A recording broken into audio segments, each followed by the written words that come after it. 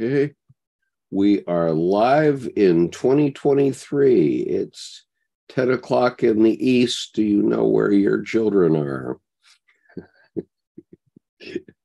We are beginning a momentous year of a reading of the Red Book by C.G. Jung. I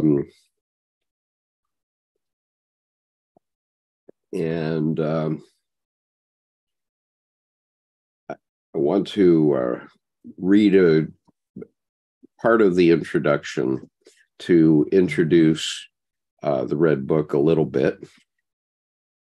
So the Red Book is Dr. Jung's experience with himself, his experiment on himself, and it is not to be taken literally. In other words, his psyche was telling him things, and he recorded them for about 5 years in what today is known as the Red Book or the Black Books, and then he transposed it into the Red Book over a period of 16 years.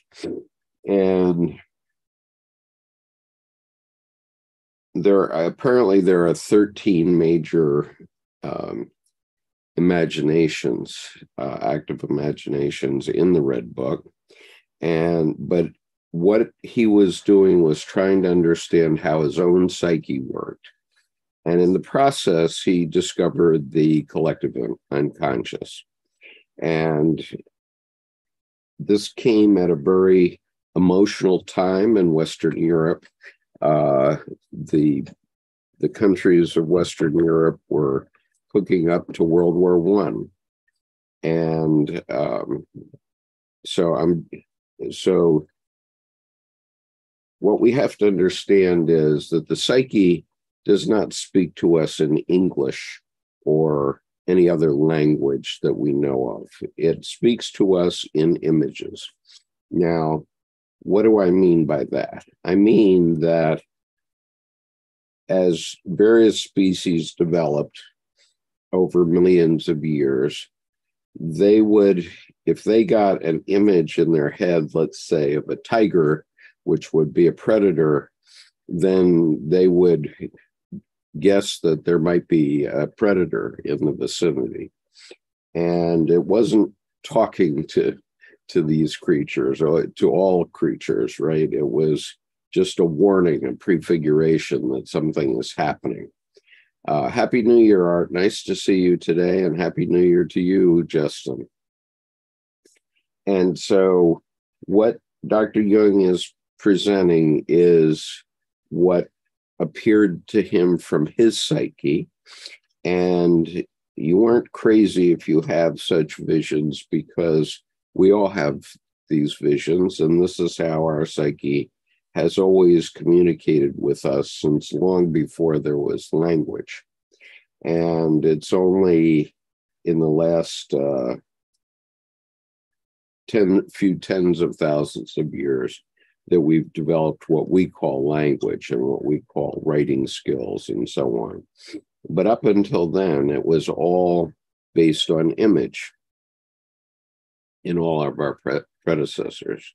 So what I'm going to read is just a portion of the introduction to the Red Book first to set the scene. And then over this coming year, Jordan and I and anyone else that joins us on the Zoom panel will do a commentary, a reading and commentary of the entire Red Book from soup to nuts. Today is day 1. And so Happy New Year, everyone. We survived the Christmas season, and for me, literally, that means survival, because the Grim Reaper came 3 times to my family over the holiday, and we walked away from every event that occurred, including me. I nearly broke my neck, literally broke my neck on the Friday before Christmas. But my wife has just come out of the hospital on Friday after having a very dangerous bout with flu type A. So if ever you have an experience of flu, don't hesitate to go into the hospital, because my wife walked to the ambulance, but 3 days later she had a crisis. And if she had had that crisis at home, she would have died. I'm convinced of that. And so just be aware. I think that's why we kill so many people with flu every year, because we just don't get support, life support from the hospital when we need it. But in any case, going back to the introduction, there's a very nice introduction by Sona Shamdasani, in which he basically describes the nuts and bolts of Jungian psychology. And I urge you to read that. It's a very easy read, relatively, and I'm not going to read it all today, but I do want to set the stage. So what I'm going to do is, and I'll point out, I'm using the Red Book Reader's Edition. Of course, this is not the big folio edition of the Red Book. And I'm just doing that for convenience, because it's a book I can handle at the desk rather than the big cumbersome folio edition. And so I'm going to begin on page 27 of the English translation of the Red Book, Reader's Edition. And I'm beginning with a paragraph that begins with the words "on July 28th." So this is July 28th, 1914.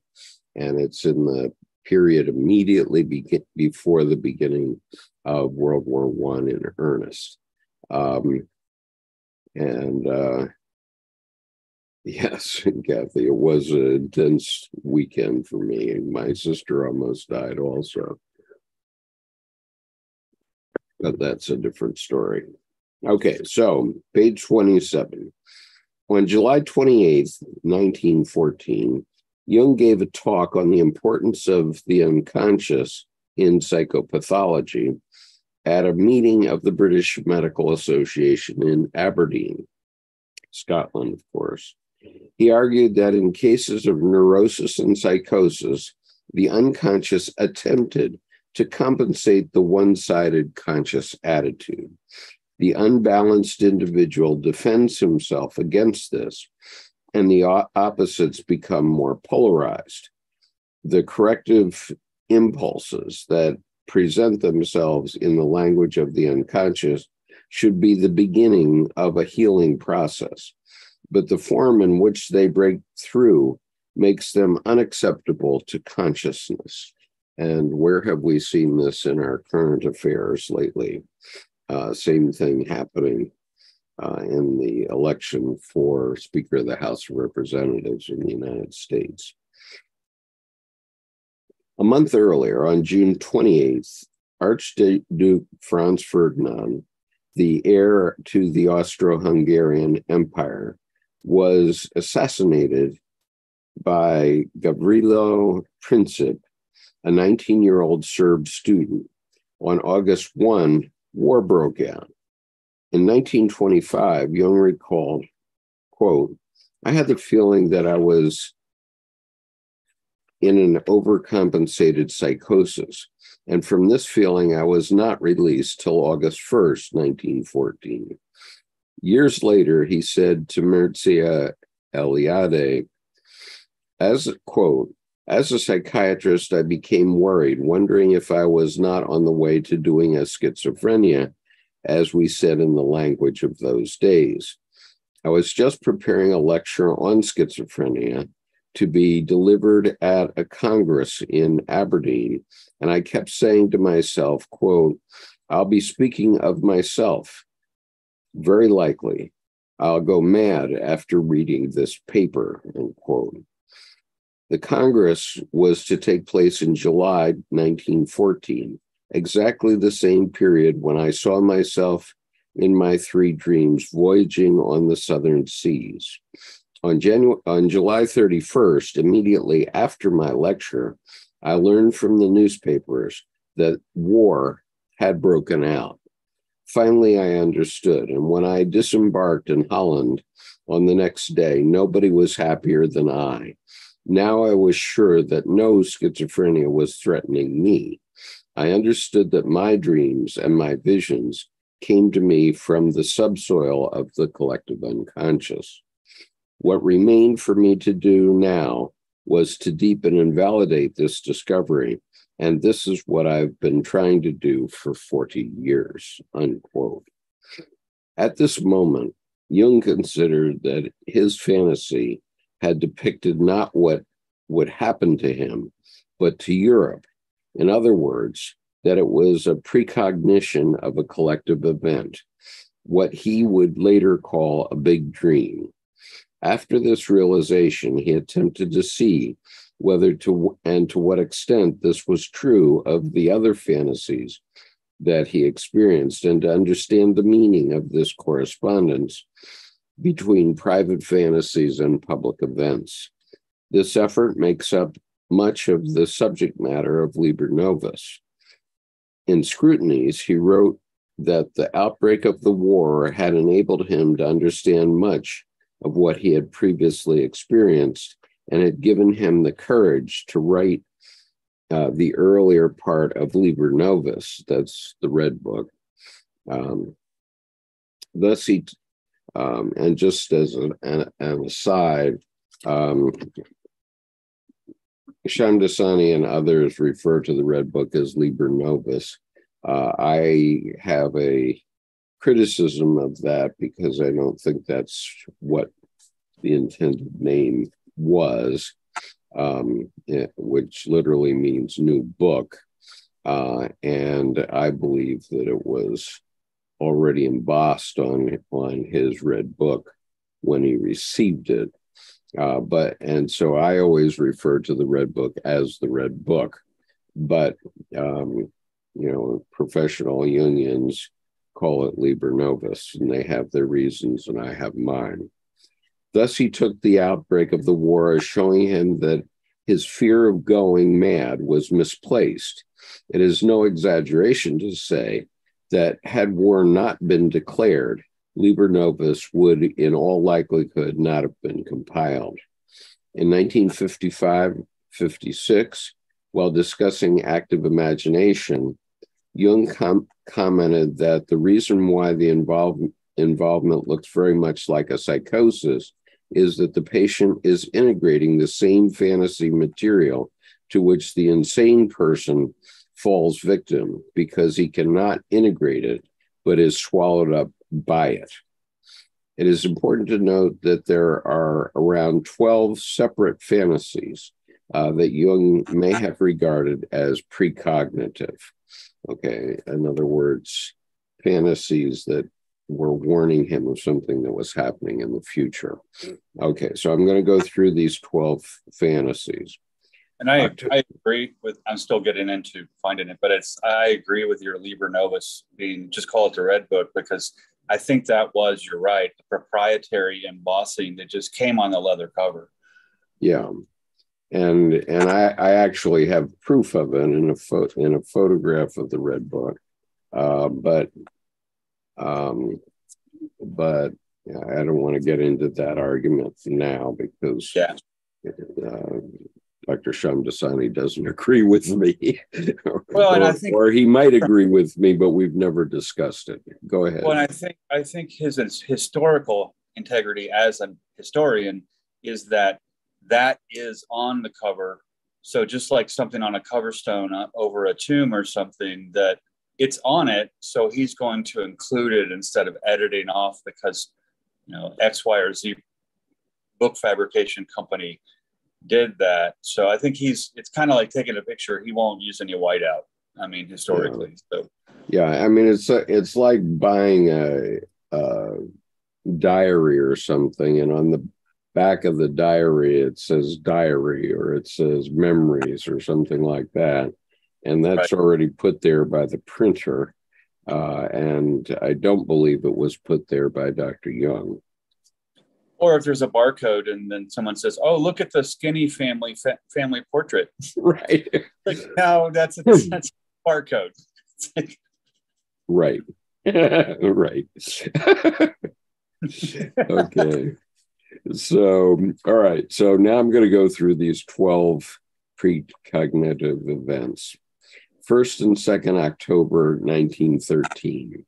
Repeated vision of flood and death of thousands, and the voice that said that this will become real.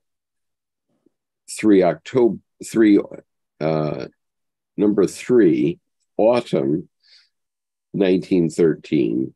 Vision of the sea of blood covering the northern lands.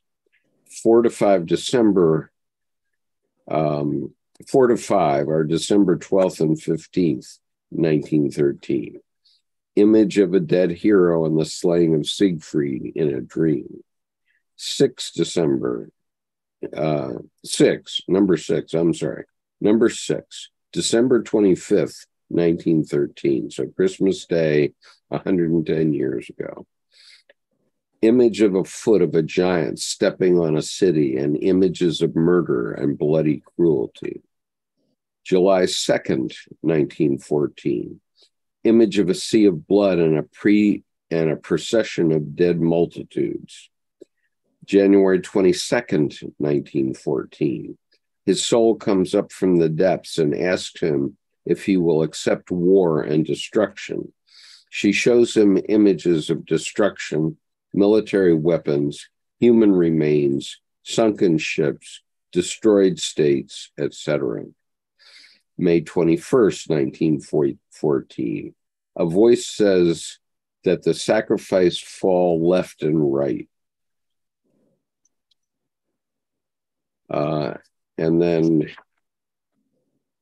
10 to 12, June 1914. 10 to 12 are June through July 1914. Thrice reported dream of being in a foreign land and having to return quickly by ship, and the descent of the icy cold. Okay, now I'll leave it to everyone to read the introduction in your own copy of the Red Book. But in the frontispiece, which was there's a quote of Jung that was written in 1957 when he looked back at the Red Book. And he says, "The years of which I have spoken to you, when I pursued the inner images, were the most important time of my life. Everything else is to be derived from this. It began at that time, and the later details hardly matter anymore. My entire life consisted in elaborating what had burst forth from the unconscious and flooded me like an enigmatic stream and threatened to break me. That was the stuff and material for more than one life. Everything later was merely the outer classification, the scientific elaboration, and the integration into life. But the numinous beginning, which contained everything, was then." Okay, so with those preambles now, I want to begin the actual reading of chapter 1. And what I think is interesting to note, his dream that he, got him so bent up that, oh my, is psychosis setting in on me? The precog piece of understanding how expansive the psyche can be. I mean, some people see further, and when he's having the precognition, I think that set the tone for later in his career.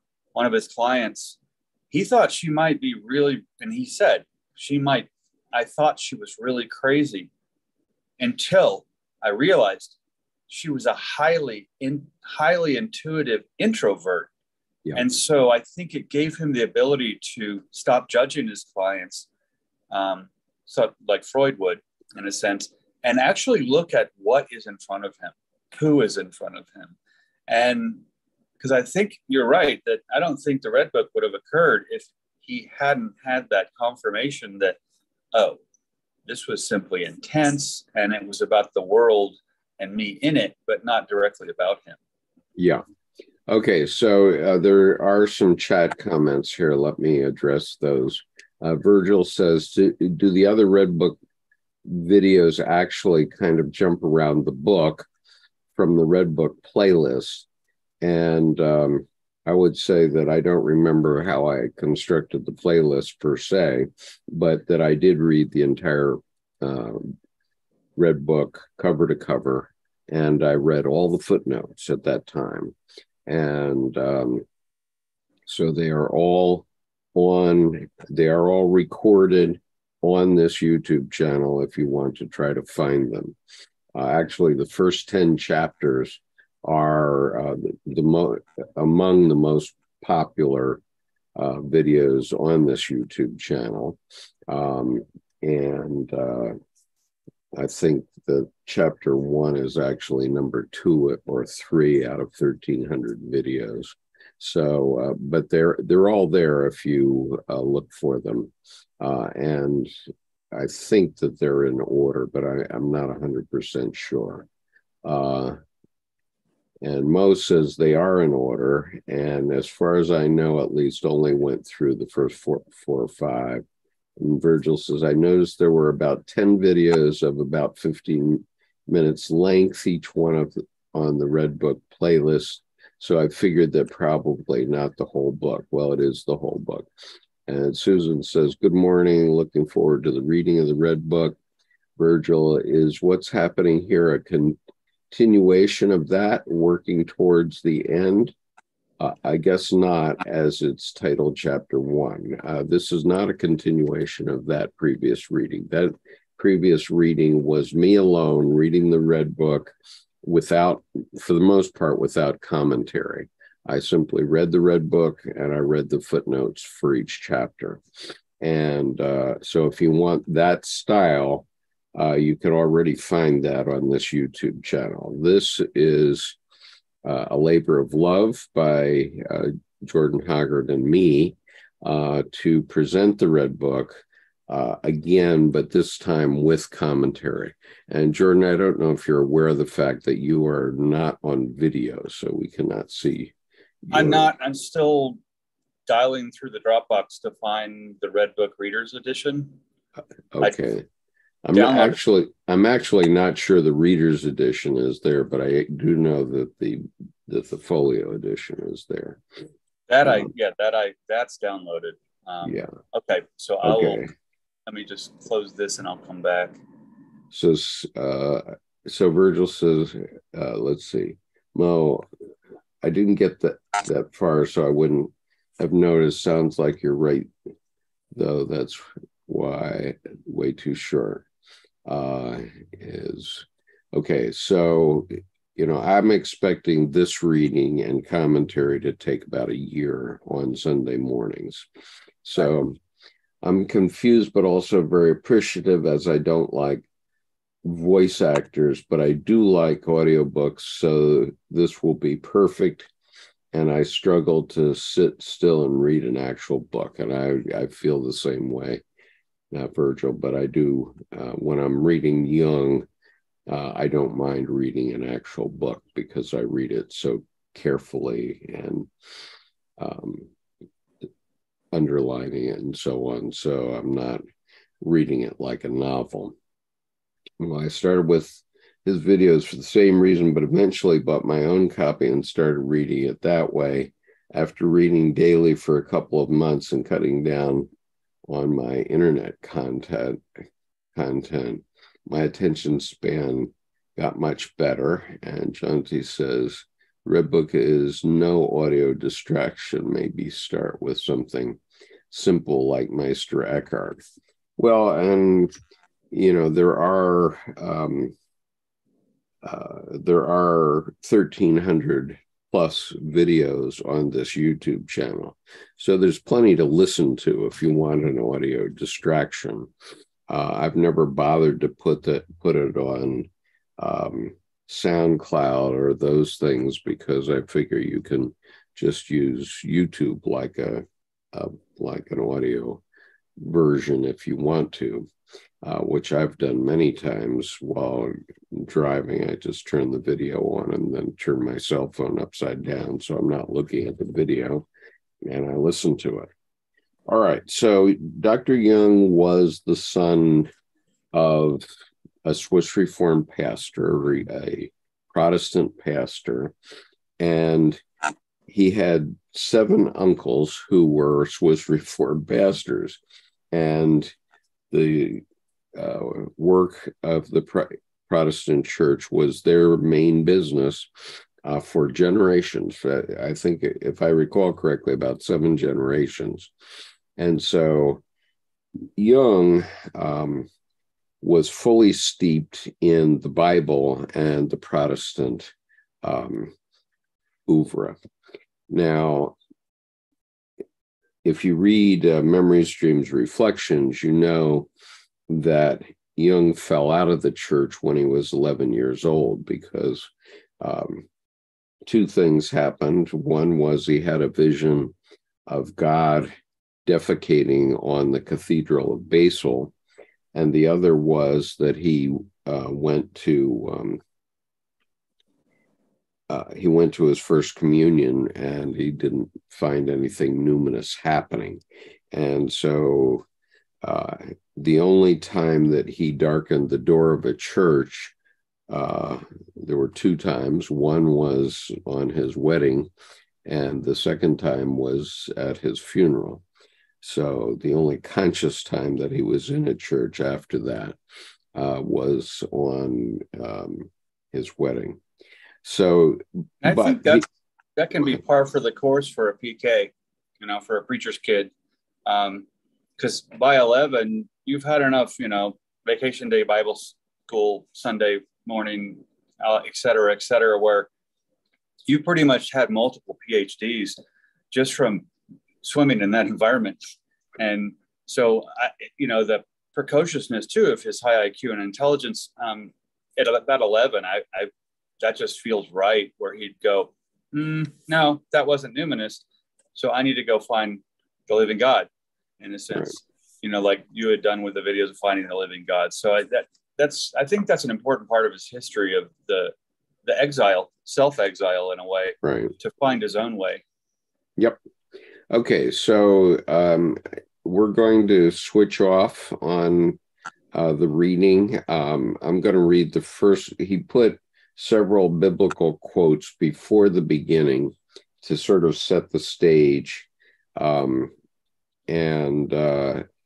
chapter 1 is entitled The Way of What Is to Come. And the first... How do we want to work this with... I only have the folio and not the reader's edition. Well, it's the same exactly. You just go to the beginning of chapter 1 in the folio. Yeah. All right. And so I'm going to read the first quote and then I'll leave it to you for the next one. So he quotes from the Old Testament. Isaiah said, "Who hath believed our report, and to whom is the arm of the Lord revealed? For he shall grow up before him as a tender plant, and as a root out of a dry ground.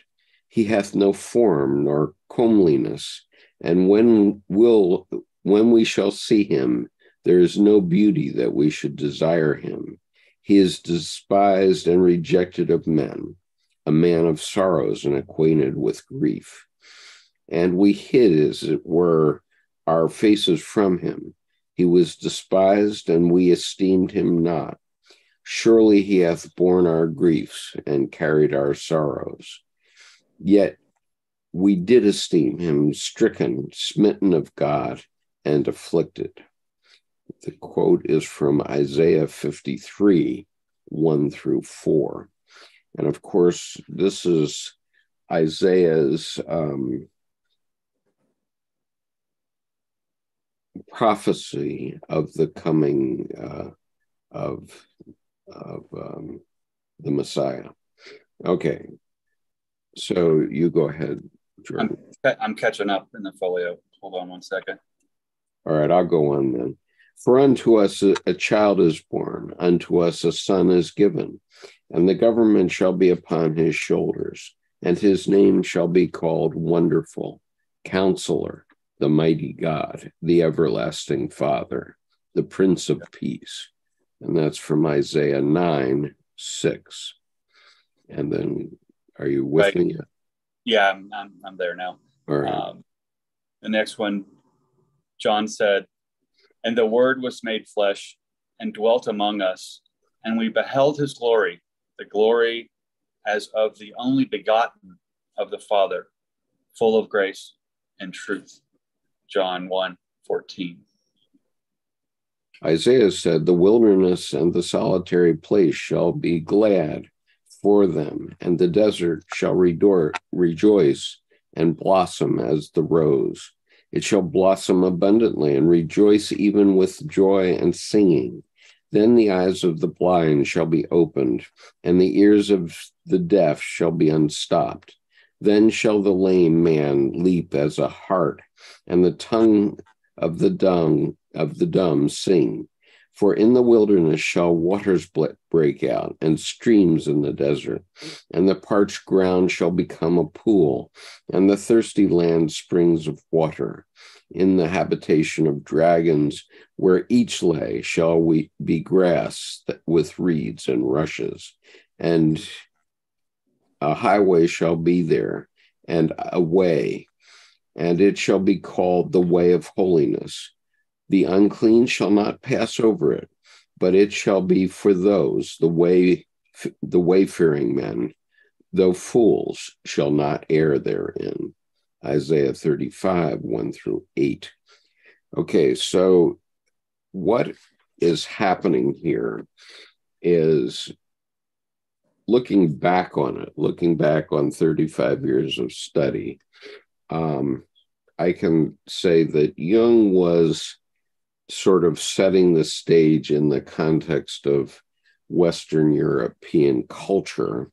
But what he is saying metaphorically is that the way of what is to come is within us. It's within all of us. And while many Protestants today won't step aside from the idea of Christ being the only Son of God, what actually is said in the Bible is that we're all sons and daughters of God. And that's exactly what it says in John 1:1-14. But we have been brought up in a certain way with a certain kind of magical thinking about our lives, and so we're blinded from understanding what the Bible is actually saying, and the most fundamental point here is that in the physical world, we human beings are animals, and when we die, our carcass is just dead meat like any other animal. But we Good for are worms. Good for food for worms, yeah. But we are blessed with the opportunity to leave a unique spirit on the earth that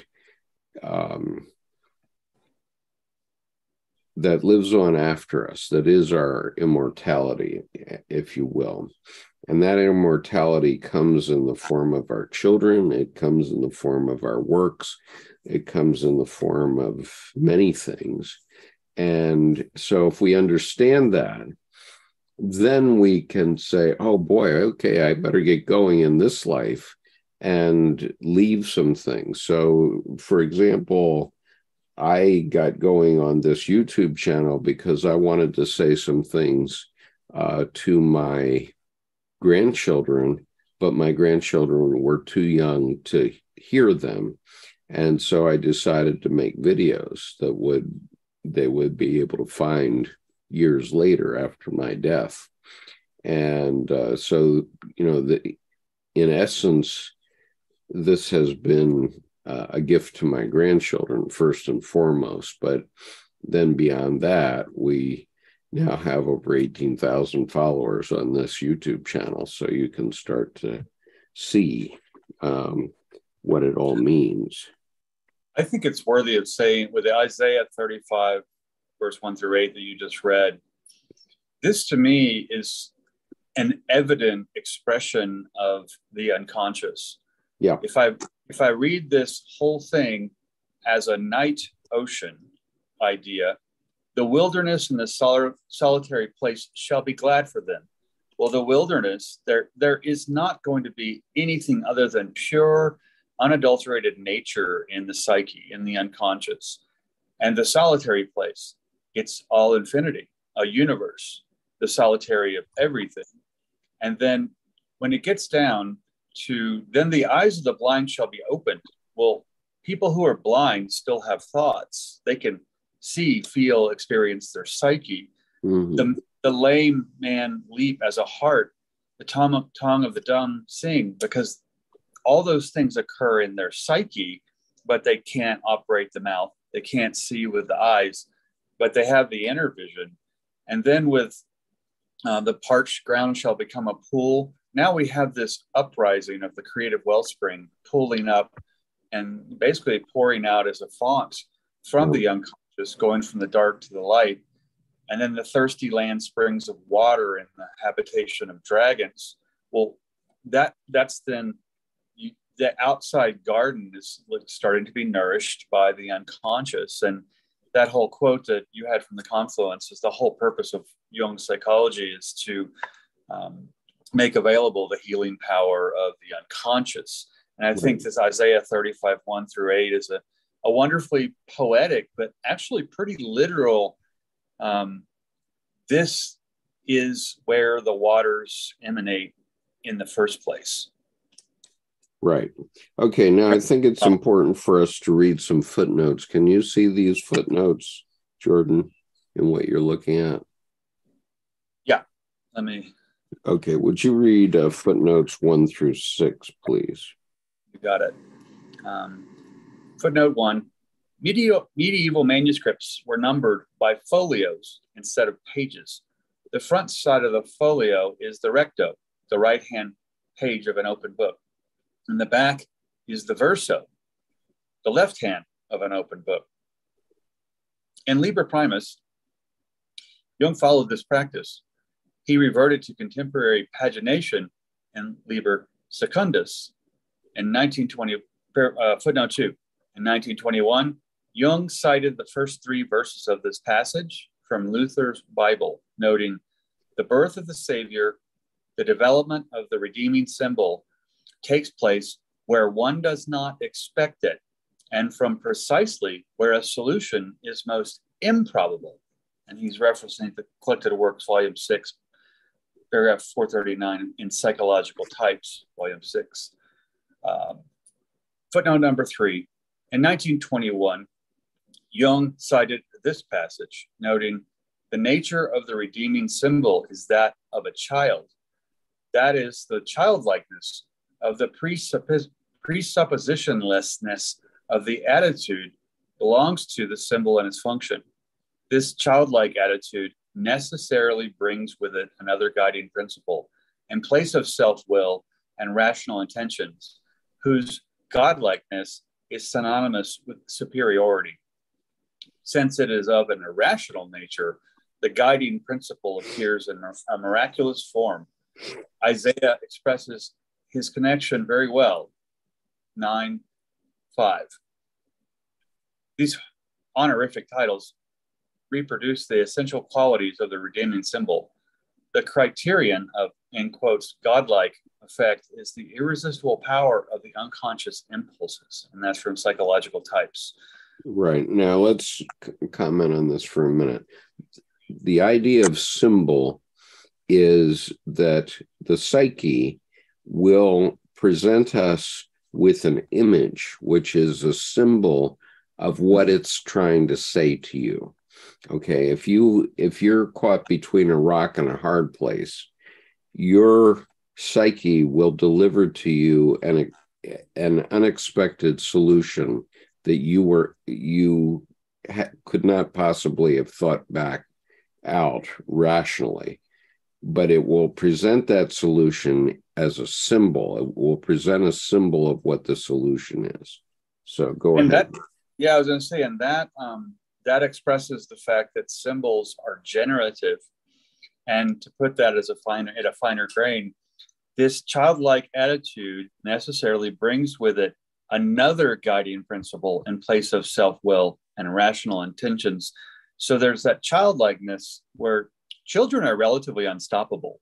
Yeah. I mean, and a lot of people try to tame them rather than help them regulate and navigate. And the taming is often because, they're overloaded, the adults are. But I love this. The nature of the redeeming symbol is that of a child. And then because it brings with it that other or another guiding principle in place of self-will. And so that's a finer grain of symbols are generative. Childlikeness is generative, as opposed to childishness, which is suffocating and stifling. It's our job to integrate what the symbol means, to bring it into consciousness, to try to interpret it ourselves. And this is what Jungian analysts are doing in the clinic, is trying to help their clients understand what these symbols are that are being presented by their own psyche. And if you can't understand them, then you're drowning in them. And therefore you're having a problem with a neurosis or a psychosis. And Jordan, and my favorite quote is the quote about James Joyce. Jordan, Right. you want to take that? Well, yeah, it's James Joyce's daughter was, in a horrible place emotionally, psychologically. She was depressive, and James Joyce didn't understand because he's thinking, well, I'm this model. I swim so easily in these dark places, and Jung said, that's it. She's drowning where you so easily swim. Yeah, and that's the comment of the modeling where. Yeah, he's got the childlikeness, but she doesn't understand the propositionlessness, where she's still trying to come to reason, and that becomes a little more childish or puerile, as it were. And he didn't understand that he needed to model to her how he learned to swim so well, and how basically WSI, water safety instructor training, helped his daughter learn to swim. But when Jung said she's drowning where you in the dark places you so easily swim. Yeah. And so Matt says, as we're going through troubling times ourselves, maybe not in the degree of World War II, and it's actually World War I that we're talking about here, but troubling nonetheless, dreams and visions of the subsile of the psyche are possible from the collective thoughts. And of course, I would say absolutely true. All of us are having dreams, and I've had a couple of big dreams in the course of doing this over the years. But one big dream, I was hoping for a solution, and part of the dream was that I envisioned the Battle of Midway, and that was my psyche telling me that we were only midway in the process, and that we had a long way to go. It didn't have anything to actually do with the Battle of Midway, but it was my psyche telling me we're only halfway there. It's going to take some time. And that to me reminds me of Peter Pan, where it's not Peter Pan that's the symbol. The symbol that's conjured by Peter Pan is Captain Hook. And the Captain Hook is the foresight of Peter Pan to see what it looks like to individuate. You go out into life, you might lose a hand and get the utility of a hook. Yeah. And then the patch is just another tool from a place where people work in the light and in the dark, because often, the pirates don't have in their job description that every time a rope snaps, they're required to, throw their eye in front of it to lose one. That would be rather absurd. Right. It's when they're going down below, they slide it over and the eye's already adjusted. So Peter Pan and then your midway piece, there's a lot of trickster things going on. So understanding how to think them, rather than literally take them as, midway, this island near Hawaii, or the battle is different. You have to kind of listen. Right. So Simmer Down Honey says, have you interpreted your dreams? And I absolutely have. You can find lots of videos of me interpreting my own dreams. One thing we don't do is interpret other people's dreams on this channel. Some other followers of Jung do that. I do not. And I'm not a mental health professional. I make no claims in that regard. I'm simply presenting Dr. Jung's work as I understand it. That's the best I can do. And for myself in the early 90s, I for 3 years, I would every morning would spend 30 minutes just literally typing what the dream was. And then the evening, I would just go in and start writing about the dream. And I laugh, a dream would be a paragraph or two, maybe 2 pages, sometimes 3. But then there would be 15, 20 pages of this and that and this and that and all the architectural interrelations of what was going on. And I remember having a pile of printer paper 12 inches tall of these are all the dreams. And I love that now. Unfortunately, that was probably the first thing I ever lost in a move. It's like, it's like, okay.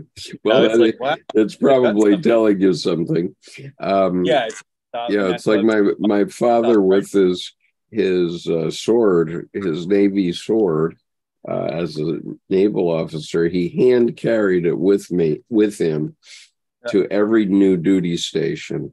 And when he retired, he shipped it and it was stolen. And I ended up having to give him a new one, which is now with my grandsons. But anyway, Gander says, one of the most frustrating aspects about the mysteries is that once initiated, regardless of your ability to convey information, it can't be shared with the profane or the unready. And boy, is that ever true. I mean, either you're ready to accept the Red Book or you're not. And if you're not, then you probably ought to go look for something else on YouTube. But if you are ready, then you're going to grok it as we're talking about these things. Mm-hmm. Okay, so we're up. That brings Joyce back to mind, where to me, part of that initiation is getting past the knowledge and getting to the comfortability with the not knowing, where when you want to know something about a thing, look between the thing, in terms of the space between the notes. And that will give you the resonance of the relationship in that space, rather than looking at the thing and getting limited. If you take two things, space between is always a relationship. And so if people are still trying to prove, or explain, right, there's a not ready quality. Right. Van Cliburn once said, what's unique about my piano playing is not that I can play the notes, but how I would play the spaces between the notes. And, anybody can pick up a Chopin piece and hack away at it with their, full-size keyboard from Best Buy for less than $150. But you have to have absorbed it so much that you can play the spaces between the notes. The notes representing rationality and the space between representing what we're talking about. Okay, so go ahead. My grandmother would always listen to Van Cliburn, and she would say, like no other, listen, he's not tapping or touching anything. And on a Steinway, it's water over rocks. So, right. I mean, she saw the space between and the notes as, one flowing piece. And I think it's because Van Cliburn was adjusting that space between the notes. Or even Viktor Frankl's, there's a space between stimulus and response where you have a choice as how you react or respond. And Van Cliburn was doing that between every single note. Right punctuation is just as important as words. Absolutely. Same idea. Okay. So we are now up to the beginning of this chapter. We've read the preface. We've read the 12 prefigurations, and now we're ready to begin. And so I will read it. It says, written by C.G. Jung with his own hand in his house in Kuznach, Zurich, in the year 1915. So it was in 1915 that he had acquired this 400-page blank book bound in leather, red, and he had began to write in it. And here's what he says.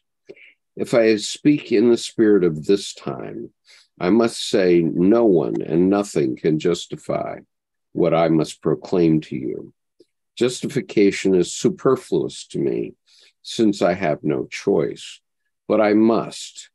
I have learned that in addition to the spirit of this time, there is still another spirit at work, namely that which rules the depths of everything contemporary. The spirit of this time would like to hear of use and value. I also thought this way, and my humanity still thinks this way. But that other spirit forces me nevertheless to speak beyond justification, use, and meaning. Filled with human pride and blinded by the presumptuous spirit of the times, I long sought to hold that other spirit away from me. But I did not consider that the spirit of the depths from time immemorial and for all the future possesses a greater power than the spirit of this time, who changes with the generations. The spirit of the depths has subjugated all pride and arrogance to the power of judgment. He took away my belief in science. He robbed me of the joy of explaining and ordering things, and he let devotion to the ideals of this time die out in me. He forced me down to the last and simplest things. The spirit of the depths took my understanding and all my knowledge and placed them at the service of the inexplicable and the paradoxical. He robbed me of speech and writing for everything that was in his service, namely the melting together of sense and nonsense, which produces the supreme meaning. Jordan? And then, what's the supreme meaning? What? No. Don't read on yet. Let's talk about these two paragraphs first. Well, this is stripping down to what is entirely animal, but animal with clarity of observation, clarity of vision, clarity of life, but not all the footnotes and writing and talking and explaining. This is getting down to simply living. Because when he says,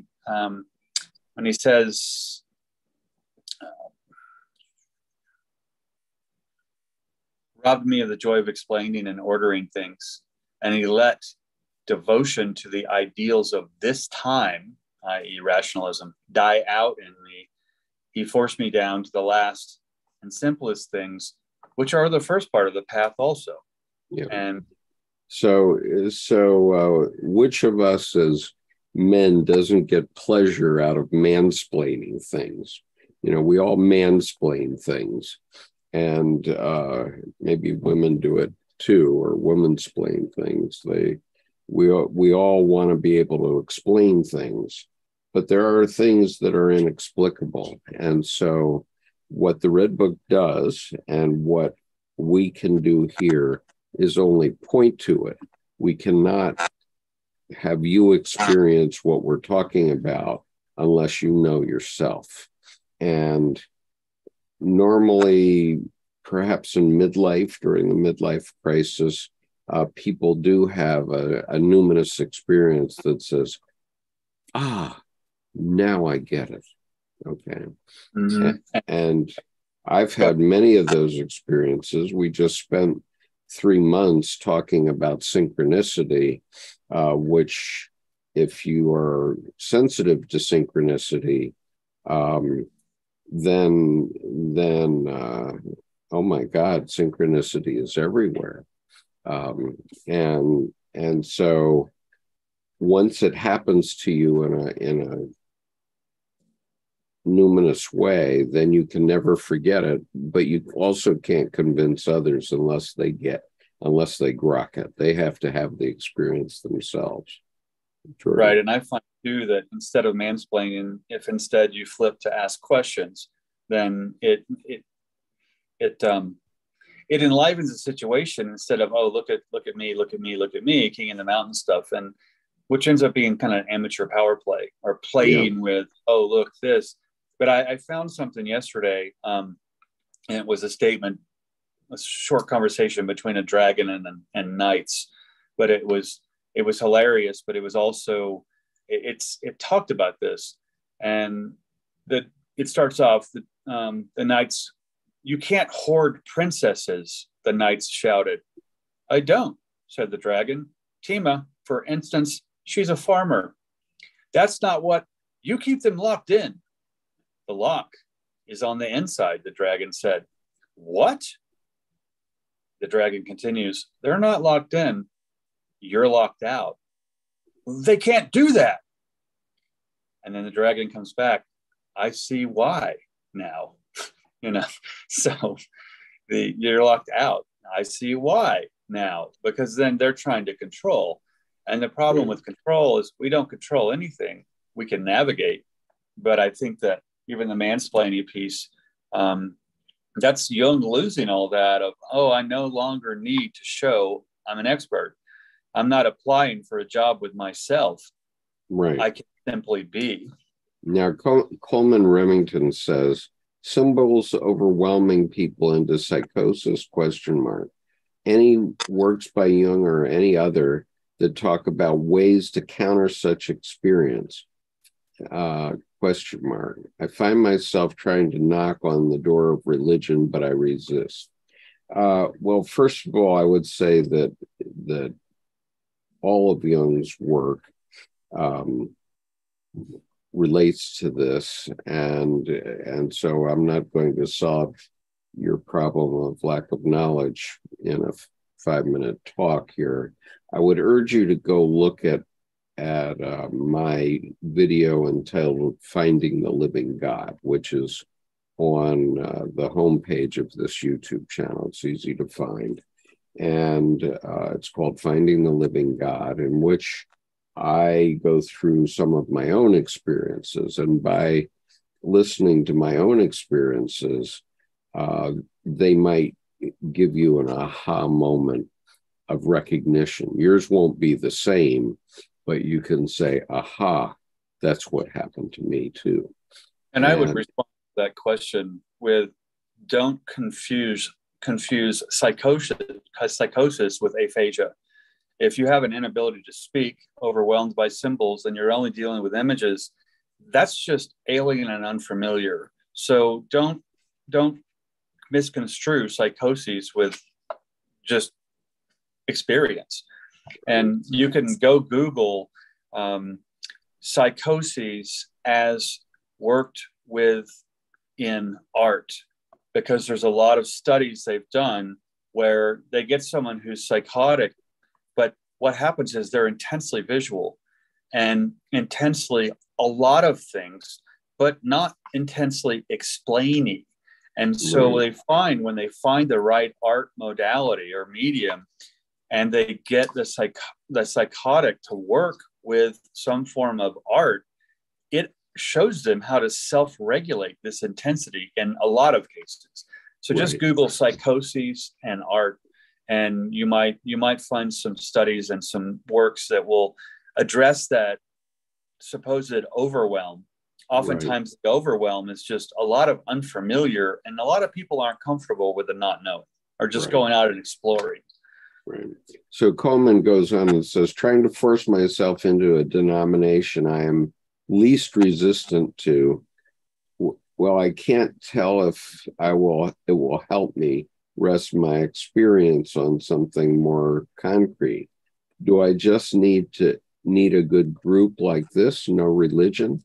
Coleman, I would say that, first of all, religions are all systems which lead to the same thing, okay? And what I would say that Jungian psychology is beyond religion. In other words, above religion. We can look back at religion and we can say that all religions, all denominations are ways for people with little experience to cope with their psychological turmoil, I would say.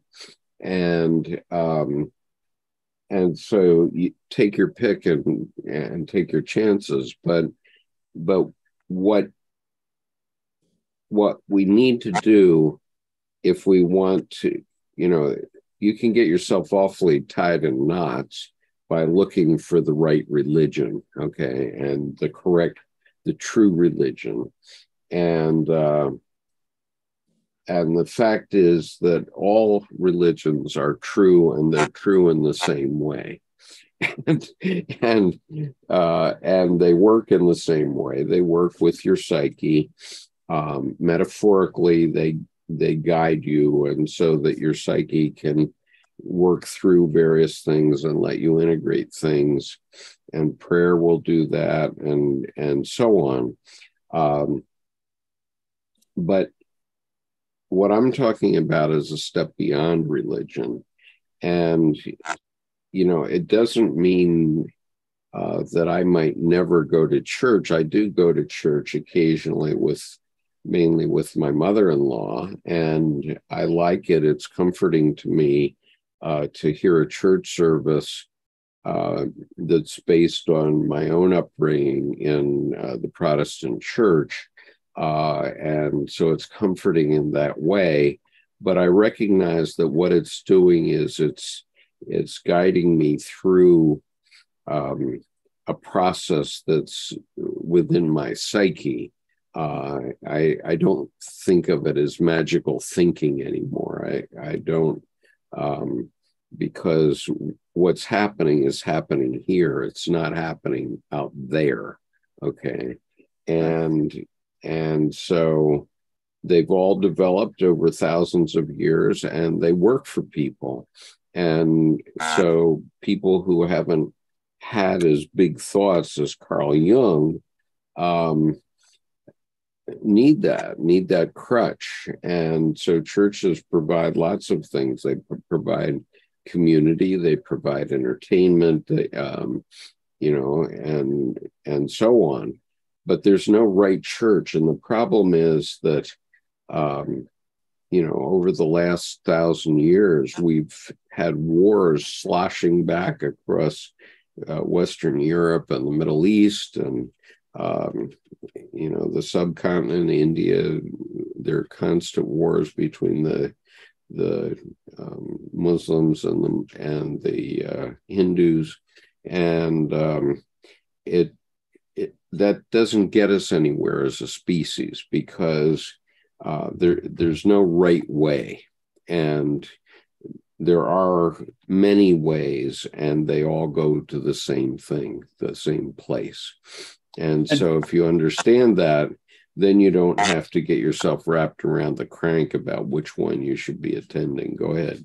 I was going to say, yeah, exactly that. And to speak even directly to the structure of Coleman's question, asking pretty much for a product, a solution, an answer, I'd say the answer is actually the opposite of what you asked. It's passage. It's experience between. And if you visualize stones across a river, instead of stepping on the stones, just hop in the river and experience and go between, not in a rushing river, obviously. Yeah. I don't want to jump in class 5 rapids, but understanding that instead of skipping stones in life, trying to figure out what's right, it's important to drop in and go deep and experience both within, and understand that it's literally being connected to your present tense right now. I mean, Jung called it the eternal moment. I call it the perpetual present. And that's a confluence of the past and the future coming together at right now. And so rather than should I do this or that, I think it's the fact that you asked the question is wonderful. That's like a trailhead in itself. But there's a sanctuary in exploring the experience of what that question means in your life. And so just navigate, take a road trip called now. Right. When I was 30 years old, I was a deacon in the Reformed Church. And I had this consternation because I'd been raised up on the scientific method and everything rational. I was captain in the Marine Corps Reserve. I was a very rational kind of guy. I was a lawyer, also practicing law. And I started to go to church primarily because I had children and I wanted to raise them as Christians. But myself, I was somewhat agnostic, really. But what I experienced is that when I went to church, when I came out, I felt better. And I couldn't understand why. But every week when I went to church, I would go through the service with the pastor. Normally, I would fall asleep in the damn sermon because sermons put me to sleep. They hypnotize me. I go, oh. but having been to church, having gone through the service with the pastor through the ritual, I felt better. And I realized that, but I couldn't put my finger on why. And I tried to talk to the pastor about it, and he didn't have a clue about what I was talking about. Not a clue. And most people that are of the cloth that I've met have few clues about what's really happening. And so, but what I would say to you now is that, if you want to be in heaven after your death, you're not going to be conscious of anything after your death. And heaven is going to be in the minds of your children. And so if you behave badly to your children, then you might be in hell. Well, and I love, definitely. And I love David Bowie's statement or quote where he said, religion is for those who are afraid to go to hell. Spirituality is for those of us who've already been there. Yeah. Right. And life can be that. And it took me decades to work this stuff out. I mean, if you can go back and find my encounter with Mephistopheles, which was a real vision I had at one point. Mm-hmm. And my daughter said, "I'm sorry to say this to you, Dad, but I think you're going to hell." And she was 20. It was her 22nd birthday when she said that. And she literally, boom, dropped me into hell for a decade. And one of the reasons that I'm here now, and because I've spent so much time on Jungian psychology, is that I have been to hell. and I had to climb out of it. And it, fortunately, from a psychiatric point of view, when Mephistopheles plopped down in the seat next to me, my daughter had said that to me, and I said, "You can have my immortal soul on my death," provided none of my daughters think that of me for the rest of my life. And he disappeared. He accepted my bargain, my Faustian bargain. I love that Faustian bargain that you provided and that you implemented, because what's so important about it is, what's the quote? The only way out is through. Right. But then another one is, if you find yourself in hell, live as if you own the place. And so what happened, your bargain was really not a suggestion. It was, this is this, and this is the way it's going to be. And, you did pose it as, if you can have this, if that, but in no place did you have a question mark. In no way was that interrogative. You were basically Lieutenant Colonel Skip Conover, who's now the Admiral of Hell. And you're utilizing him as you can do this, son, but. Yeah, I was fortunate because I had already been studying Jungian psychology for 12 years when that happened. And so I responded instinctually, but I knew immediately that it had been a psychic vision. And it probably lasted, the whole event probably didn't last more than 5 seconds. Right. And yet, I remember it so vividly, and it is as if it lasted for a much longer period of time. And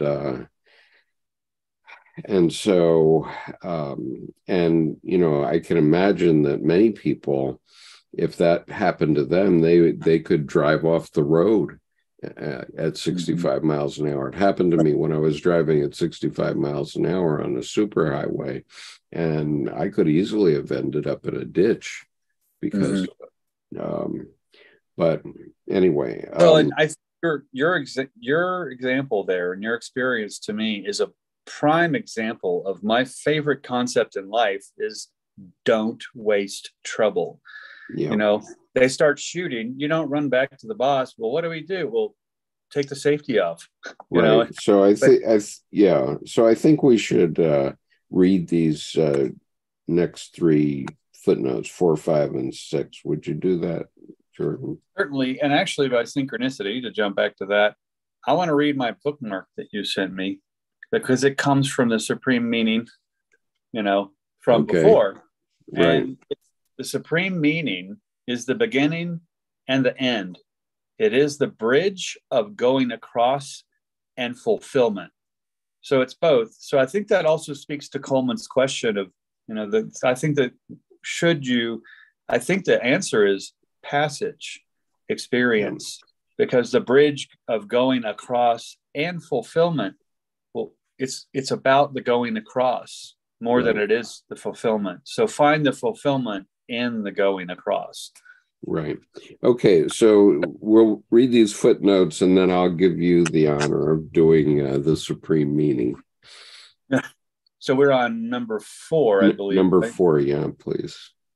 In 1956, Jung noted that the union of the opposites of the destructive and constructive powers of the unconscious paralleled the messianic state of fulfillment depicted in this passage. And he did that in Mysterium Conjunctionis. In footnote 5, in Goethe's Faust says to Wagner, what you call the spirit of the times is fundamentally the gentleman's own mind, in which the times are reflected. That comes from Faust, yeah. From Faust. And that's Jung said, losing the influence of his own time. That's not the conscious expectation. So moving forward to footnote 6, the draft continues. And then one whom I did not know, but who evidently had such knowledge, said to me, "What a strange task you have. You must disclose your innermost and lowermost." This I resisted, since I hated nothing more than that which seemed to me unchaste and insolent.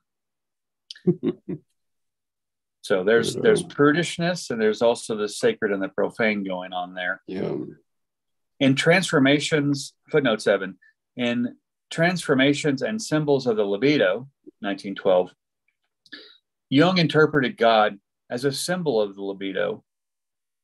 In his subsequent work, Jung laid great emphasis on the distinction between the God image and the metaphysical existence of God.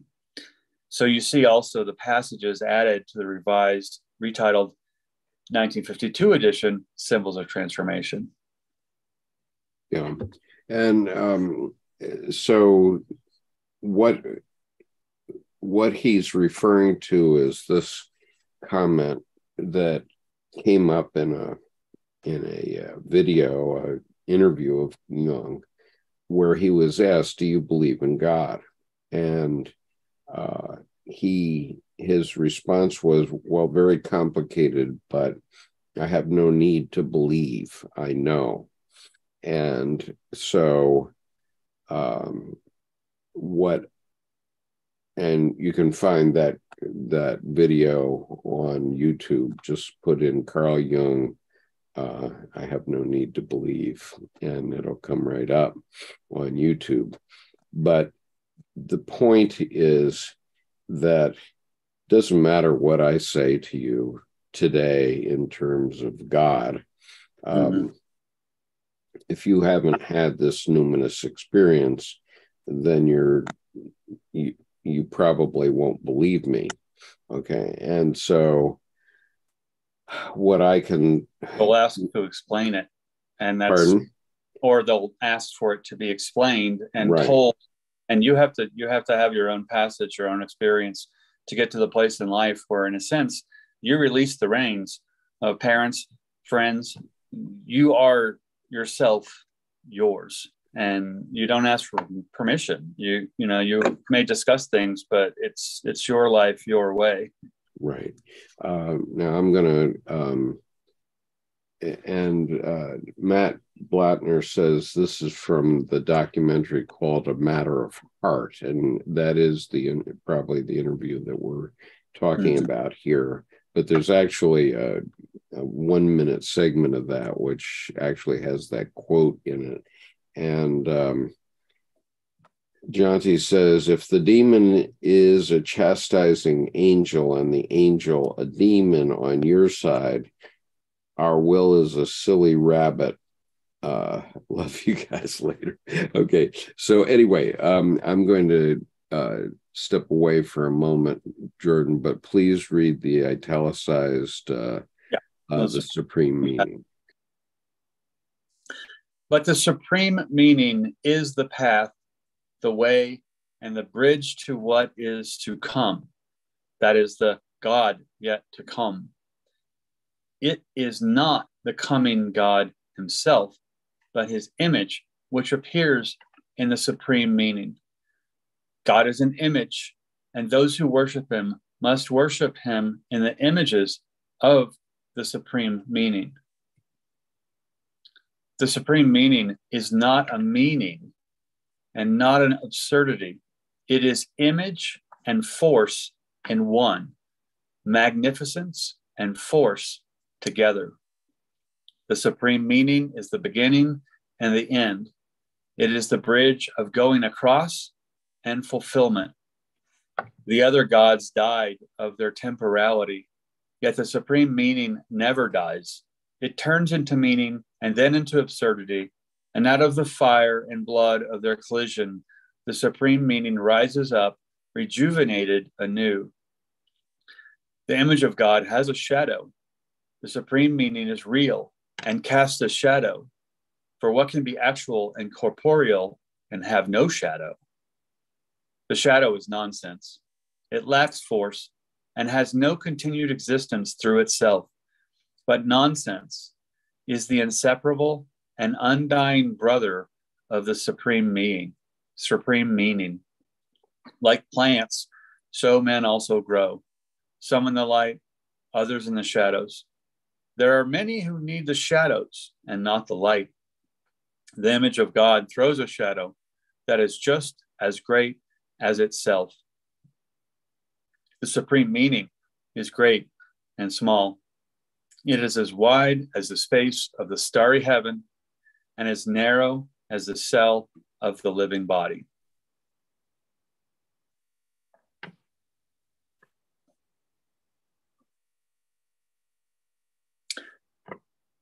And from that, the next, I'll wait till Skip's now back. The Skip, I just finished that. Right. And there's the beautiful part of the absurdity, and the shadow is nonsense, but at the same time, the nonsense dissipates into the fire and brings back anew. And so you can't have sense without nonsense, and you can't have light without shadow. Right. And what my fun image for me with the supreme meaning piece is to look at the shadow at high noon, and you won't cast one. But what you have to realize that then your shadow is underneath your feet. It's hidden, but it's the whole world you stand on. So that plays with scale. So instead of us casting shadows by time, there's a timelessness quality to this image of God rather than the thing of God. Yeah. And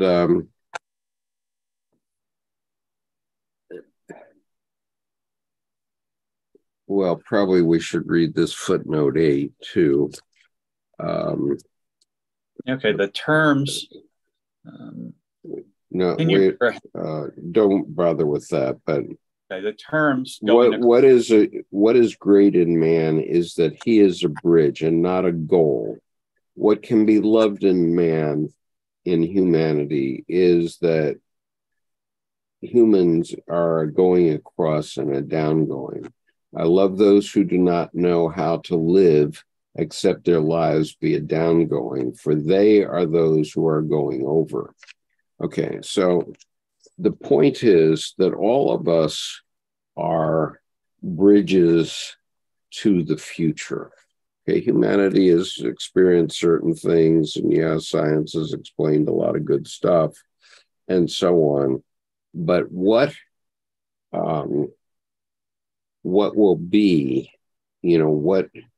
what God directs of us comes from us in this generation. Okay, it doesn't come. We are the result, okay, of millions of years of development, and all 8 billion of us are the result of that. And gradually, we are learning to live together on a very small planet.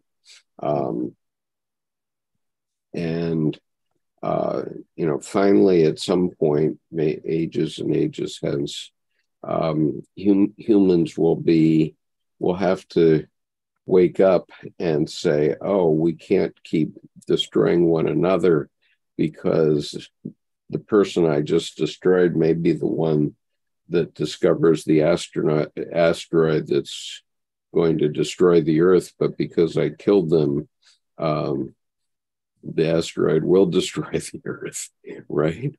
And at the moment, there's influence and consequences. And so there's the discernment of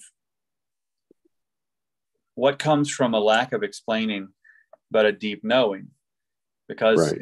It's not, hi, I'm interviewing everyone I see for a job. How am I relative to them? If we lose the comparison energy and instead put a dignity and difference, then we can discern the points of value rather than the monetary currency.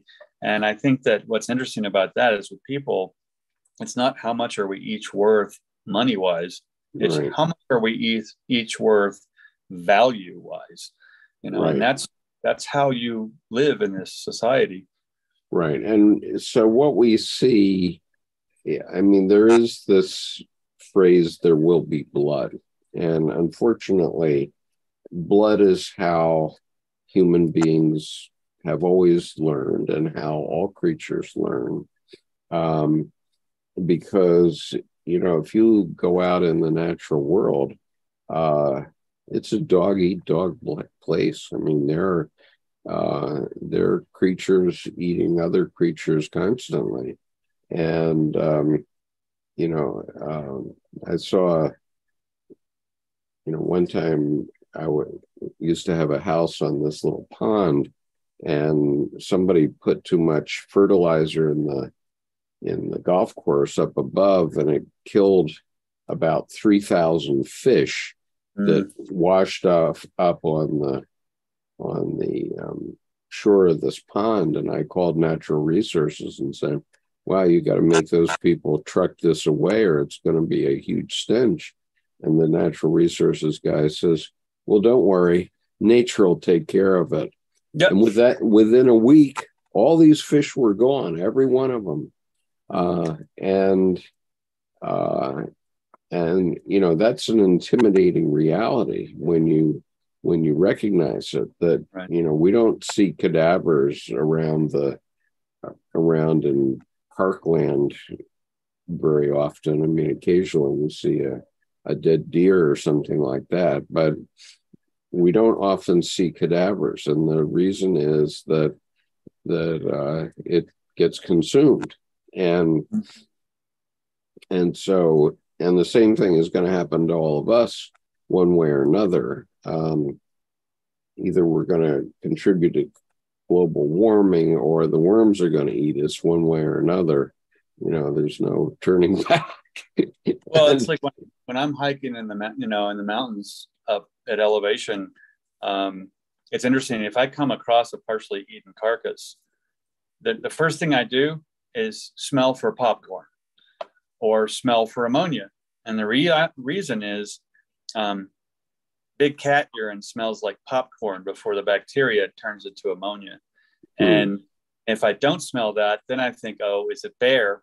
So, but what happens is I'm now at the restaurant and I'm on the menu. And so, so there's kind of I don't back away slowly first. I have to do the radar of, well, which direction am I going to navigate? Because last thing I want to do is turn and go head on into a 180 pound or 140 pound, mountain lion. Yeah. Because they're reclusive, but not if I'm standing over the dinner plate, Right. So we see clashes like this. If you refer to the competition for Speaker of the House last weekend, that the House of Representatives is the result of over 250 years of development, right? And so one of the things that we saw last week was that the Democratic side was solid. Man, they were solidly in their seats.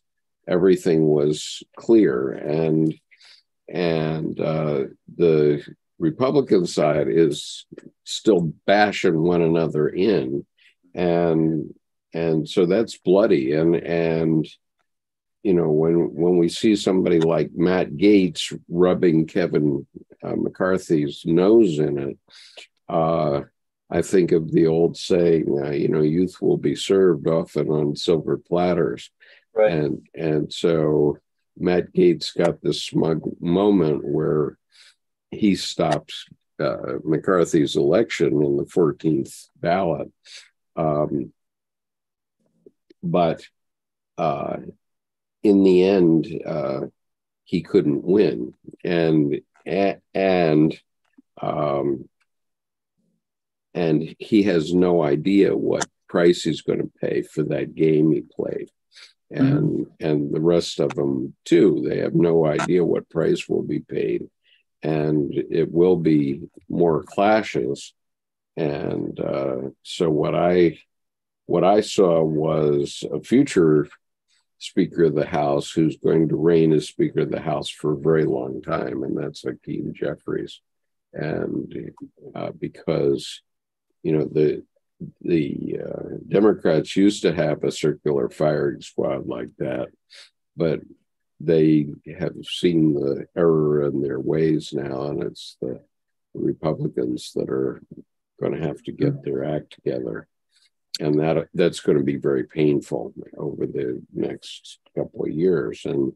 And so that's the supreme meaning. That's what God is trying to tell us, right? And well, and through all those votes and all those ballots, the only thing that kept coming up was a scene from Braveheart where, William Wallace, aka, Mel Gibson in the movie, goes, while you're here always squabbling over the scraps from Longshank's table, it's these little children, just squabbling. And what are they going to get? Oh, cool. I can stand on the top of the mountain. The problem with the top of the mountain is there's only room for one. So you're always going to be knocked off. But this whole last week was such an absurdity. But you really saw oh, wow. Okay. Look at all these. There are no adults other than Liz Cheney, and it's just wild because it was, wow, you're doing that in public. You're right. I wouldn't do that in private. And it's like, right. So now Jung in the Red Book now refers to this. He says, continuing on now, this is from the Red Book. The spirit of this time in me wanted to recognize the greatness and extent of the supreme meaning, but not its littleness. The spirit of the depths, however, conquered this arrogance, and I had to swallow the small as a means of healing the immortal in me. I completely burn up my innards since it was inglorious and unheroic.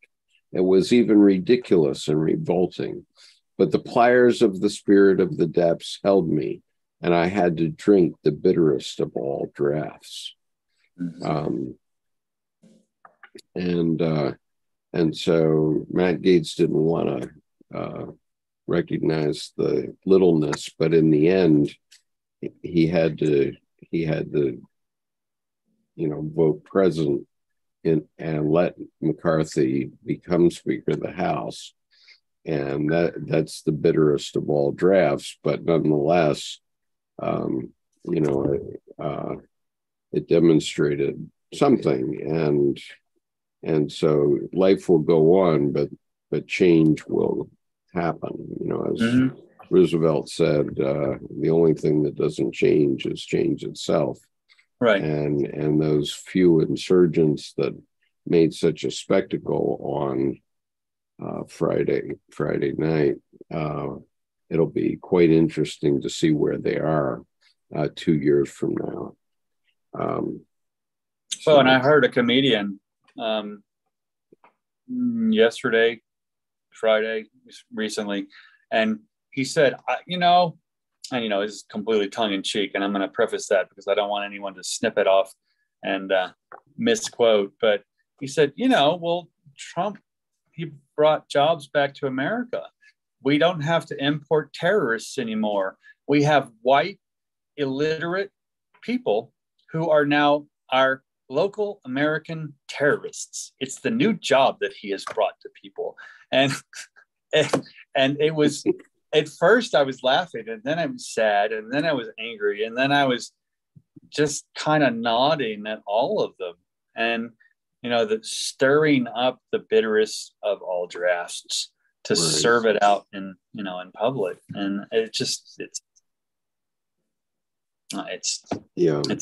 okay. So the spirit of this time tempted me with the thought that all this belongs to the shadowiness of the God image. This would be pernicious deception, since the shadow is nonsense. But the small, narrow, and banal is not nonsense, but one of both of the essences of the Godhead. I resisted recognizing that the everyday belongs to the image of the Godhead. I fled this thought. I hid myself behind the highest and coldest stars.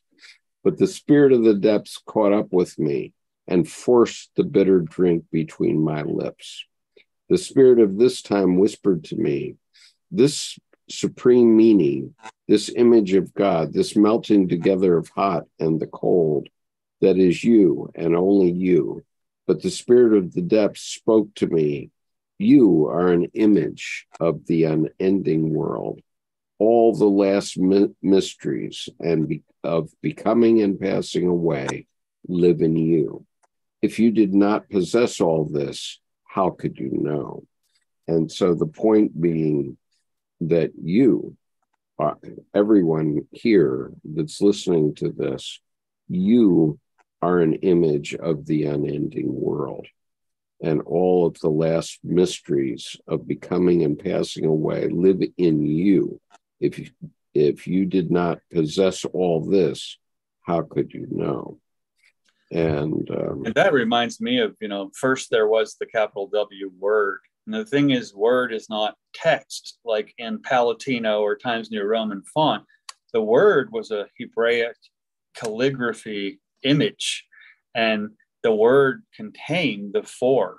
And what's interesting is it's not a, like THE, an article, spirit, a noun, of, preposition, this time, whisper to me. None of that's, it's not that kind of word. The word was then image. And that's also why there's the ineffable and inutterable name, because it's not a word, it's an image. So there's a difference in, I think, how that word, so to speak, actually was worded, because at that point, the capital W word was image and not a piece of letters and text like we would put together today. Right. All right. Let me, I'm going to blast through the next segment here. And okay, for the sake of my human weakness, the spirit of the depths gave me this word. Yet this word is also superfluous, since I do not speak it freely, but because I must. I speak because the spirit robs me of joy and life if I do not speak. I am the serf who brings it and does not know what he carries in his hand. It would burn his hands if he did not place it where his master orders him to lay it. The spirit of our time spoke to me and said, what dire urgency could be forcing you to speak all this? This was an awful temptation. I wanted to ponder what inner or outer bind could force me into this. And because I found nothing that I could grasp, I was near to making one up. But with this, the spirit of our time had almost brought it about that instead of speaking, I was thinking again about reasons and explanations. But the spirit of the depths spoke to me and said, to understand a thing is a bridge and possibility of returning to the path. But to explain a matter is arbitrary and sometimes even murder. Have you counted the murderers among the scholars? But the spirit of this time stepped up to me and laid before me huge volumes which contained all my knowledge. Their pages were made of ore, and a steel stylus had engraved inexorable words in them. And he pointed to these inexorable words and spoke to me and said, what you speak, that is madness. It is true, but what I speak is the greatness and intoxication and ugliness of madness. But the spirit of the depths stepped up to me and said, what you speak is, the greatness is, the intoxication is, the undignified, sick, paltry dailiness is. It runs in all the streets. lives in all the houses and rules the day of all humanity. Even the eternal stars are commonplace. It is the great mistress and the one essence of God. One laughs about it, and laughter too is. Do you believe, man of this time, that laughter is lower than worship? Where is your measure, false measurer? The sum of life decides in laughter and in worship, not your judgment. I would like to quote Victor Borgia there in regards to, do you believe, man of this time, that laughter is lower than worship? And what's interesting, Victor Borgia said, laughter is the shortest distance between people. And in that, that's a connection, and that's a divine, numinous relationship between people. I mean, when you laugh with someone, you're swimming together. I mean, there's a connection. And I think that's important, where laughter is the shortest distance between people. And worship, I laugh when someone says, oh, it brings me closer to God. And I'm like, well, it's everywhere. How do you get any closer? So, but at the same time, it's about a deepening rather than a proximity. And I think that deepening of laughter and deepening of worship are both part of the divine, as it were.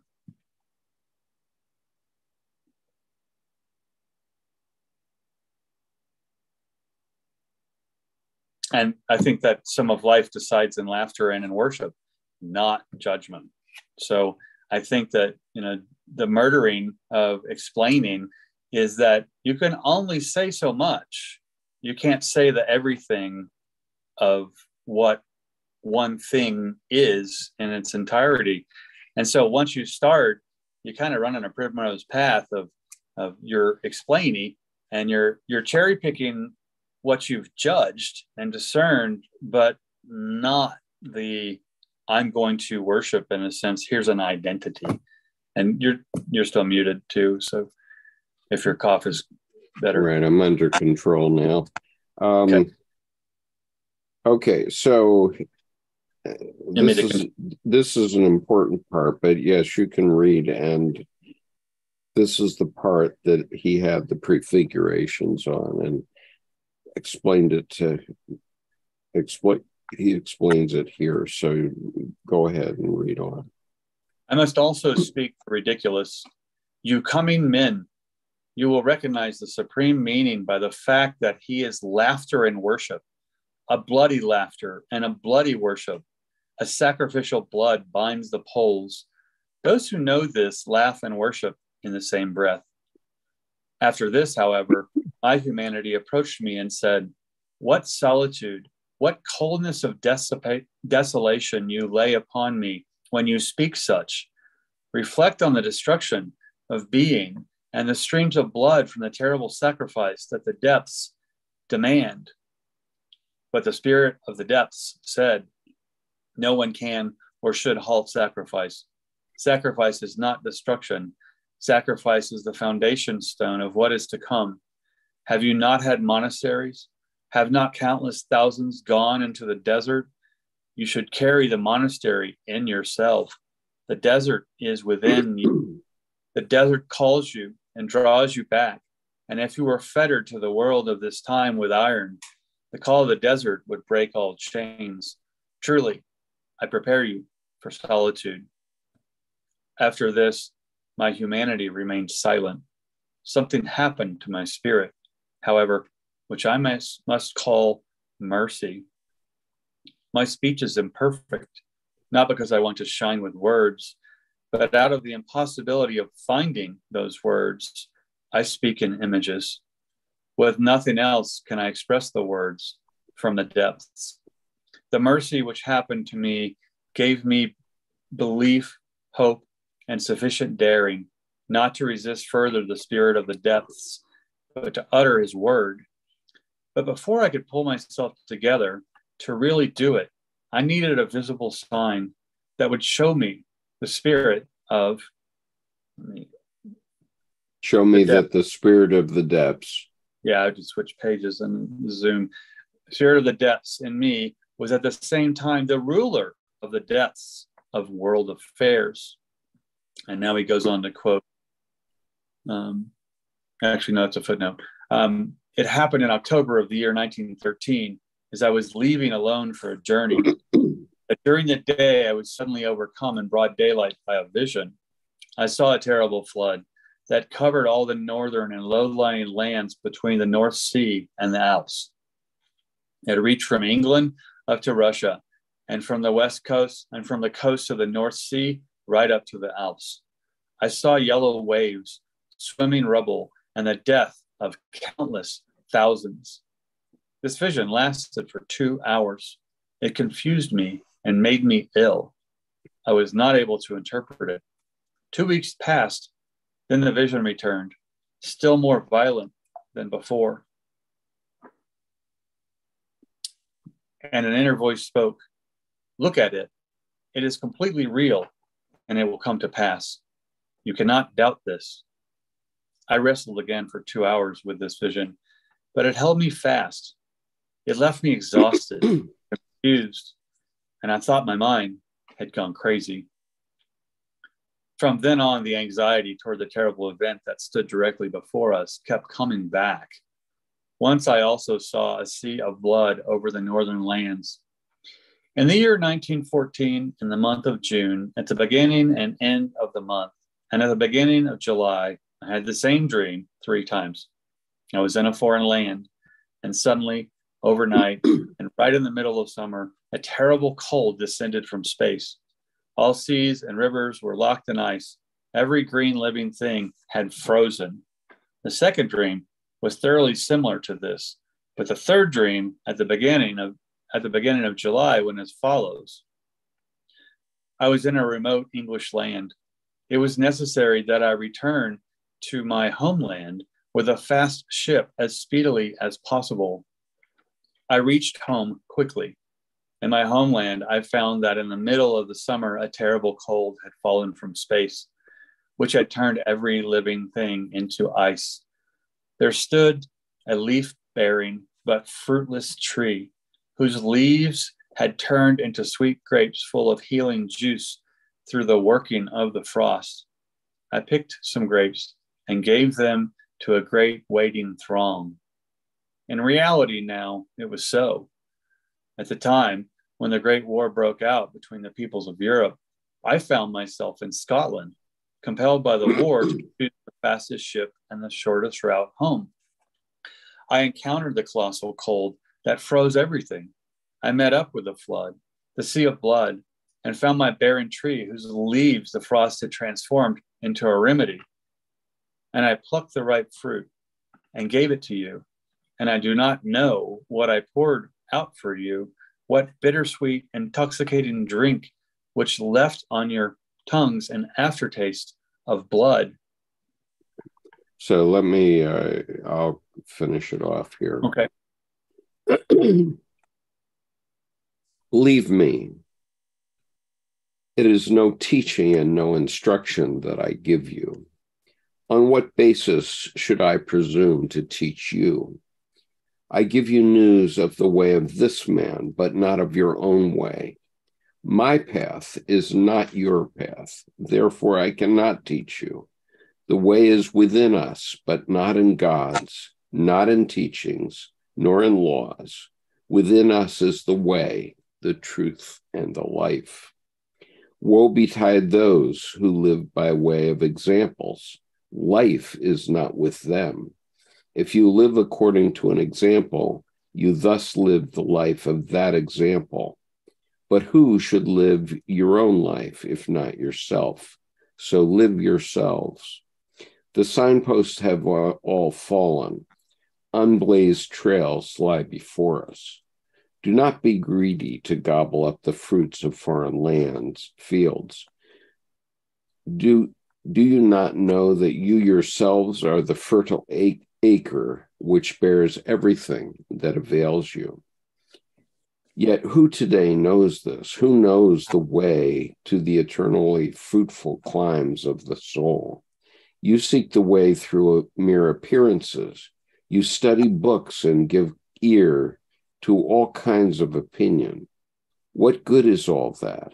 There is only one way, and that is your way.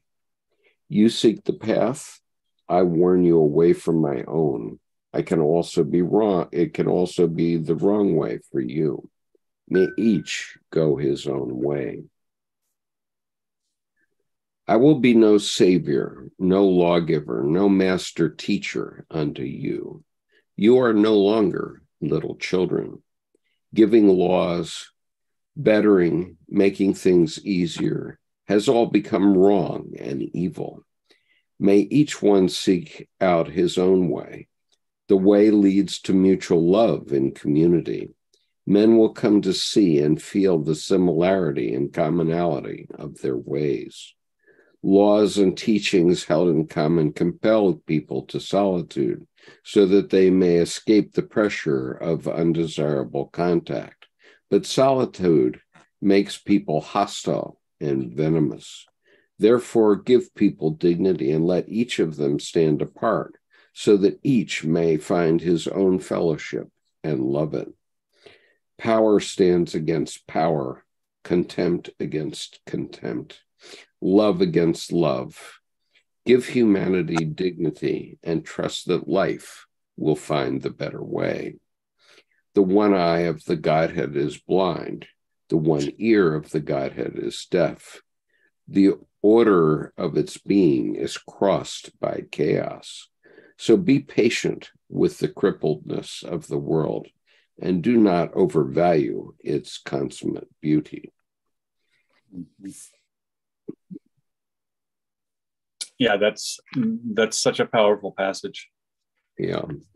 With the, but solitude makes people hostile and venomous, but let each of them stand apart so they may find their own fellowship and love it. And I think that's the difference between loneliness and solitude. Loneliness is, not something people want to feel. 15 or so. But in 1933, Krishnamurti was a person who was discovered on the beach in what is now Chennai and Madras by Annie Besant. And Annie Besant was one of the leaders of the Theosophist Society. And she was looking for a new Messiah. And when Krishnamurti was 10 years old, she met him on the beach, and he had this tremendous aura around him. And because of that aura, she took him and his brother in and educated them, sent them to Oxford, and started to reveal that she believed he would be the new Messiah. And various people thought this over the years about it for about a quarter of a century. But in 1933, there was a global meeting of the Theosophist Society in the Netherlands. And it was thought that at that time, Krishnamurti would step forward, and it was, I forget how old he was, but anyway, 1933 is when it happened. And various people were saying that he was the new Messiah and so on. And Krishnamurti stood up and gave his talk, and he said, I'm not the new Messiah, and I don't want any followers. And the result of that was that he ended up being a kind of Messiah for the rest of his life, and he had followers for the rest of his life. And yet he made a similar disclaimer as Jung did, which was that, I will be no teacher, no master teacher, no lawgiver, no savior to you. And so the point is that Jordan and I aren't saviors in any sense of the word. We're only interpreting the work of a Swiss psychiatrist who's been dead for quite a while, 62 years, I guess. And I think to reinforce that, I'd put in Groucho Marx. Any group that would have me as a member, I don't respect very much. Right. So anyway, I have a few little things I have to take care of here. Okay. So the point is that we don't have any master solutions here. And this is only the first chapter of this profound book called The Red Book. And you have to find your own way. Everybody has to find their own way. That's the answer. And or as Gertrude Stein once interpreted it, there ain't no answer. There ain't going to be no answer. There never has been any answer. Right. That's the answer. Yeah, and it's one of the mantras that comes up most with my clients is just 4 words, your life, your way. It's about helping people see past the blind spots of expectation and see what actually is going to be resonant for them, that their life then becomes a symbol, generative, rather than, oh, look, I explained all this and checked it off like a grocery list. Well, there's not a lot of meaning in that. And people then wonder why they're not fulfilled. But when the currency of value is in their process and the things they make are milestones in the moment leading to further discovery, there starts to be a generative thing and they start to find their life, their way. And I find that to be some of the most rewarding work, is seeing someone light up and say something that I almost can't understand, but that is absolutely clear to them. And it's nice because then I realize they've come into their own language of how they experience their way rather than the way they've been taught to or expect they should. Yeah, there are a couple of important footnotes here. Footnote 28. The draft continues. One should not turn people into sheep, but sheep into people. The spirit of the depths demands this. Who is beyond present and past? Speak and write for those who want to listen and read, but do not run after men, so that you do not soil the dignity of humanity. It is a rare good. A sad demise in dignity is better than an undignified healing. Whoever wants to be a doctor of the soul sees people as being sick. He offends human dignity. It is presumptuous to say that man is sick. Whoever wants to be the soul shepherd treats people like sheep. He violates human dignity. It is insolent to say that people are like sheep. Who gives you the right to say that man is sick and a sheep? Give him human dignity so he may find his ascendancy or his downfall his way. And then footnote 29. This is all, my dear friends, that I can tell you about the grounds and aims of my message, which I am burdened with like the patient donkey with a heavy load. He is glad to put it down. And Sonu Shamdasani, who spent 13 years bringing the Red Book to life and getting it published, said the same thing, that he was burdened like the patient donkey with a heavy load. He is glad to put it down. Mm-hmm. And so, I'm not,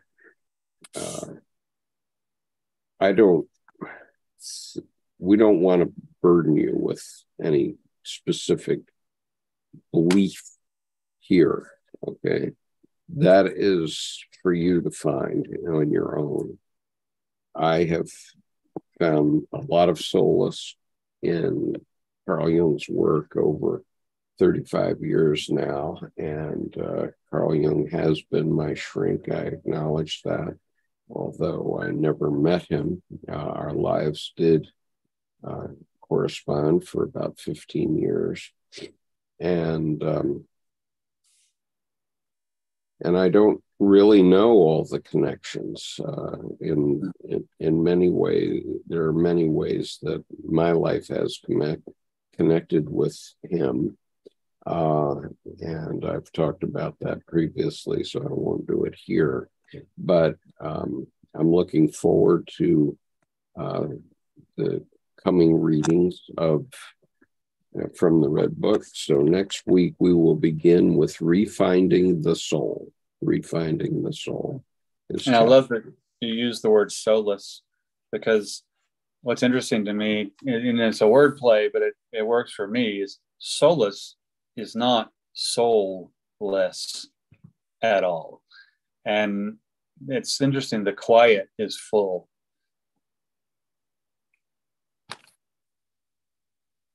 Yeah. John D. Thackeray says, truth is like a lion. You can try and manipulate it, but it will lovingly rip your head off.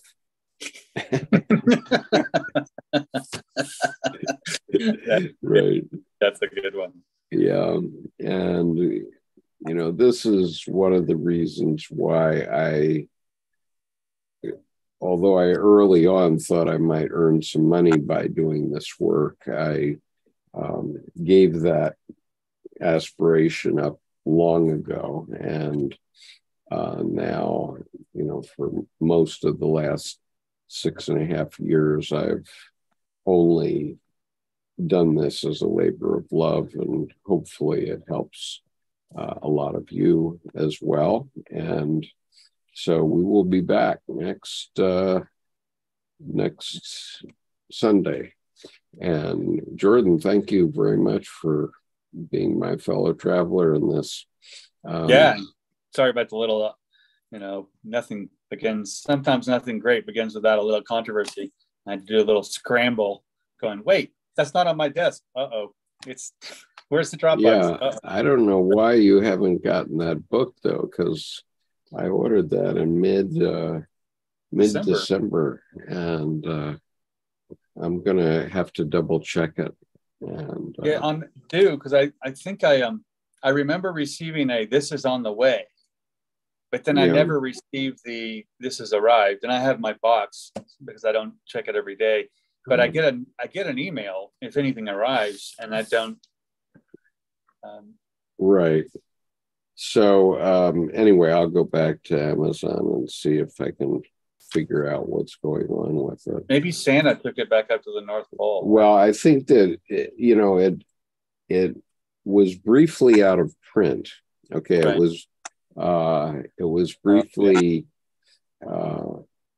being sold at a very high price on Amazon, and it keeps getting ordered again and again. My copy, as you see, is very heavily marked up, mainly because the false leather is dying here, but that's only to protect my folio edition, which I bought a lectern for. My living room.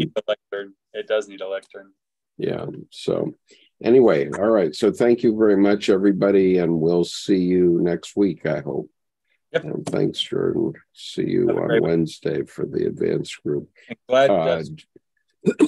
Just as a reminder, we have discontinued the Monday evening meeting. And so we're only doing Sundays and the Wednesday advanced reading group. So